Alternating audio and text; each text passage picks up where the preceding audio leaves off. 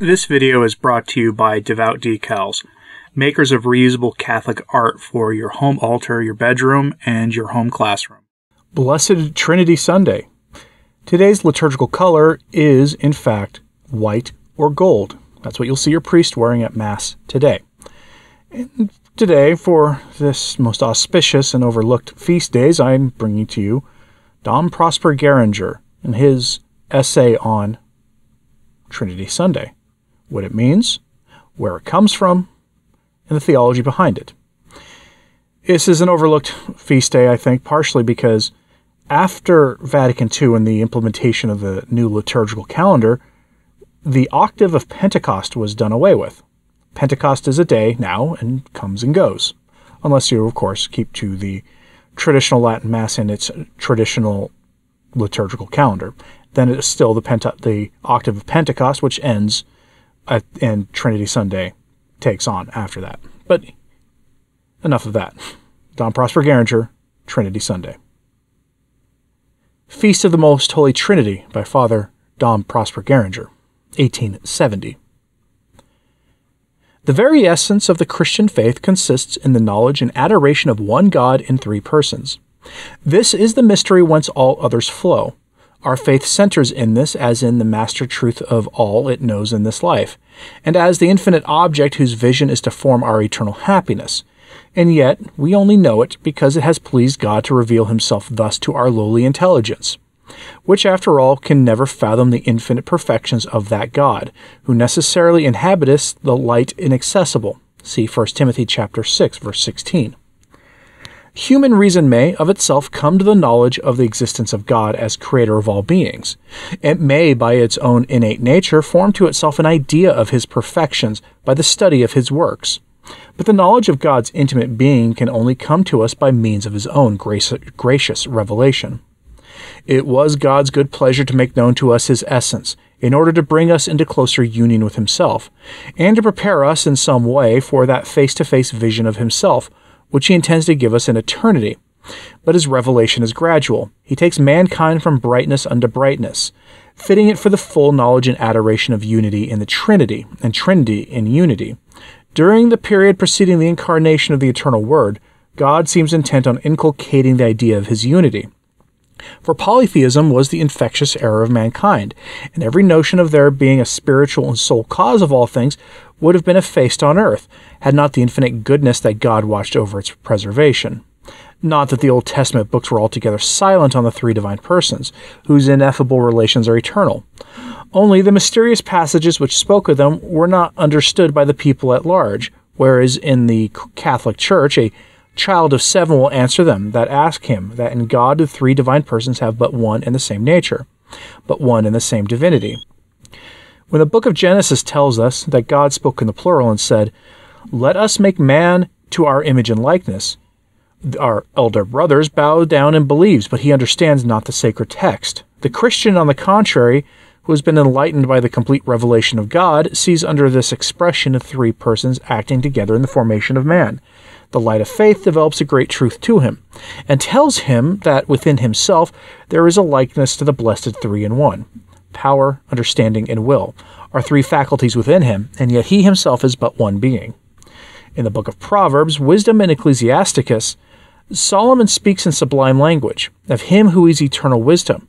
He tells us, and he uses every variety of grandest expression to tell us, of the divine essence of this wisdom, and of his being a distinct person in the Godhead. But how few among the people of Israel could see through the veil. Isaiah heard the voice of the seraphim as they stood around God's throne. He heard them singing in alternate choirs, and with a joy intense because eternal, this hymn, "Holy, holy, holy is the Lord." But who will explain to men this triple sanctus, of which the echo is heard here below, when mortals give praise to our Creator? So again, in the Psalms and the prophetic books, a flash of light will break suddenly upon us. A brightness of some mysterious three will dazzle us, but it passes away. In obscurity returns seemingly all the more palpable. But we have but the sentiment of the divine unity deeply impressed on our inmost soul, and we adore the incomprehensible, the sovereign being. The world had to wait for the fullness of time to be completed. And then God would send into this world his only Son, begotten of him for all eternity. This his most merciful purpose has been carried out, and the Word made flesh hath dwelt among us. By seeing his glory, the glory of the only begotten Son of the Father, we have come to know that in God there is Father and Son. The Son's mission to our earth, by the very revelation it gave us of himself, taught us that God is eternally Father, but whatsoever is in God's is eternal. But for this merciful revelation, which is an anticipation of the light awaiting us in the next life, our knowledge of God would have been too imperfect. It was fitting that there should be some proportion between the light of faith and that of the vision reserved for the future. It was not enough for man to know that God is one. So that we now know the Father, from whom comes, as the Apostle tells us, all paternity, even on earth. We know him not only as a creative power which has produced every being outside himself, but guided as it is by faith, our soul's eye respectfully penetrates into the very essence of the Godhead. And there beholds the Father begetting a Son like unto himself. But in order to teach us the mystery, that Son came down upon our earth, himself has told us expressly that no one knoweth the Father but the Son, and he to whom it shall please the Son to reveal him. Glory then be to the Son who has vouchsafed to show us the Father, and glory to the Father whom the Son hath revealed unto us.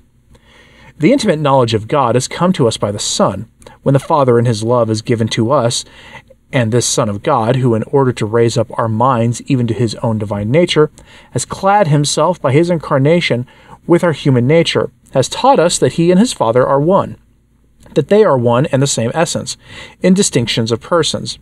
One begets, the other is begotten. The one is named power, the other wisdom or intelligence. The power cannot be without intelligence, nor the intelligence without power, in the sovereignty perfect being, but both the one and the other produce a third term.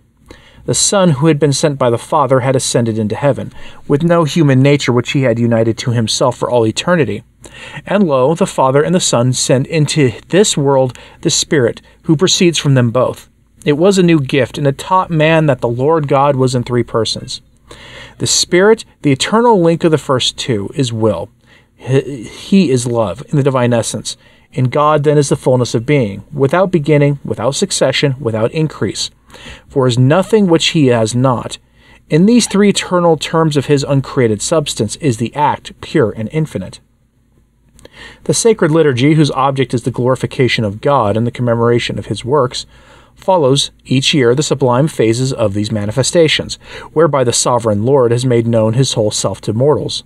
Under the somber colors of Advent, we commemorated the period of expectation, during which the radiant Trinity sent forth but few of its rays to mankind. The world, during those 4,000 years, was praying heaven for a liberator, a Messiah, and it was God's own Son that was to be this liberator, this Messiah. That we might have the full knowledge of the prophecies which foretold him, it was necessary that he himself should actually come. A child was born unto us, and then we had the key to the Scriptures. When we adored that Son, we adored also the Father, who sent him to us in the flesh, and to whom he is consubstantial. This the Word of life, whom we have seen, whom we have heard, whom our hands have handled, in the humanity which he deigned to assume, has proved himself to be truly a person distinct from the Father, for one sends and the other is sent. In this second divine person we have found our mediator, who has reunited the creation to its creator. We have found the Redeemer of our sins, the light of our souls, the spouse we had so long desired. Having passed through the mysteries which he himself wrought, we next celebrated the descent of the Holy Spirit, who had been announced to coming to perfect the work of the Son of God. We adored him and acknowledged him to be distinct from the Father and the Son, who had sent him to us with the mission of abiding with us. He manifested himself by divine operations, which are especially his own, and were the object of his coming. He is the soul of the Church. He keeps her in the truth taught her by the Son. He is the source, the principle of the sanctification of our souls, and in them he wishes to make his dwelling.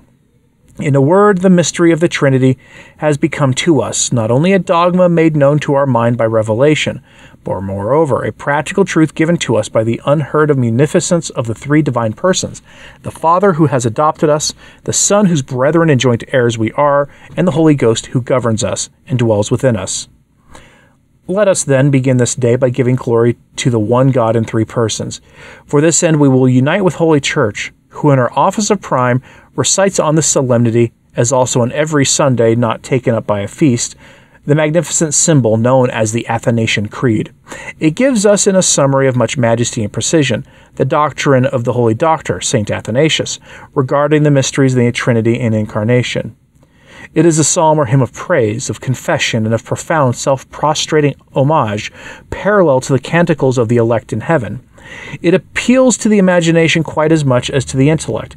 It is the war song of faith with which we warn ourselves first, and then each other, and then all those who are within its hearing, in the hearing of the truth, who our God is, and how we must worship him, and how vast our responsibility will be if we know what to believe and yet believe not. And that was Dom Prosper Gueringer's education on today's feast day, the Feast of Trinity Sunday.